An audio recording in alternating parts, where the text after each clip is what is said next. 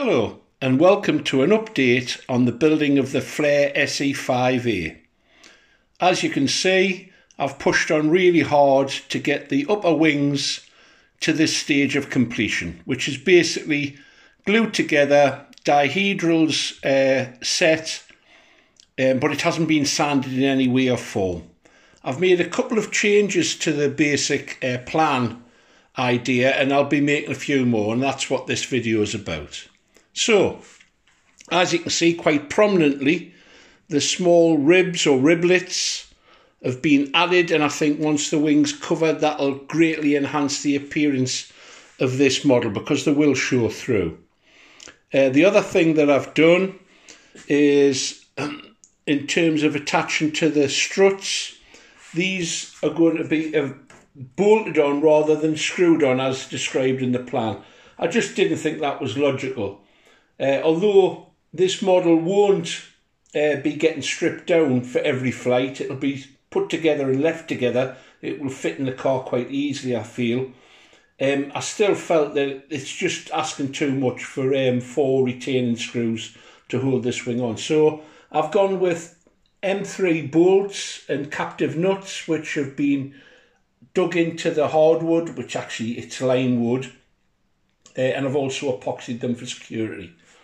I'm now going to go on the next few days. I'm going to change the design somewhat in that this whole centre section will be sheeted. And there are a couple of reasons for that. Obviously strength is one, but the main one is appearance. This area here, the front portion of the wing, held an auxiliary tank. And I want to actually model that with all the relevant detail and riveting and pipe work which fed into the main tank. Because it's the centre of the model, I think it'll draw your eye to it.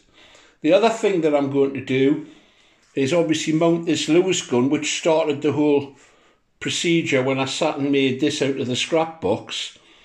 It's mounted on the upper wing, and it has a ratchet mechanism that allowed the pilot to pull it down. In fact, some of the British air races used to attack the Hun by firing from underneath, like in this manner.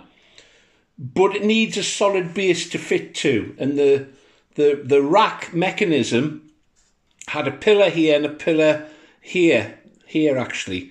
So that'll be floating in fresh air if I stick to the design as it is here. So this at least the upper surface will be sheeted. I'm rather pleased with it. I'm a little bit fatigued from building wings now, but it is a biplane, so next week we'll start all over again. But there's the update for now. I hope everybody has, if not flying, fun with the building boards. Until later, bye for now.